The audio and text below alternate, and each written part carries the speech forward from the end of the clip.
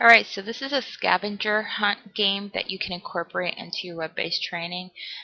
There's some basic instructions. You're telling them, giving a storyline, and then asking the learner to find violations. In this particular interaction, you can change your storyline. This is just to give you a basic idea. I'm going to click Next.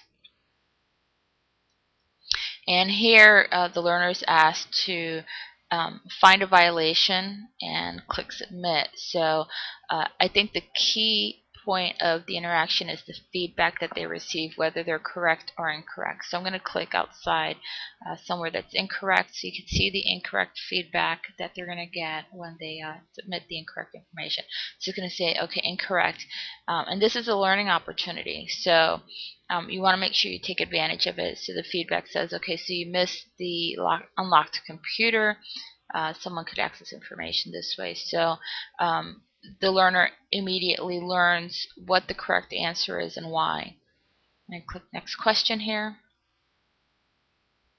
And here I'm going to click on the correct answer and click Submit.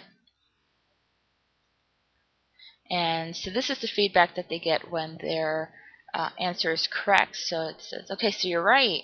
You shouldn't leave documents. I guess the key player in this scavenger hunt, because yeah, you want to make it engaging and interactive, but you also want to make sure that you take advantage of the learning opportunity, whether they submit a correct answer to reinforce that their answer is correct, or whether they submitted an incorrect answer, and just why their answer was incorrect and where the correct answer is. And that's the scavenger hunt.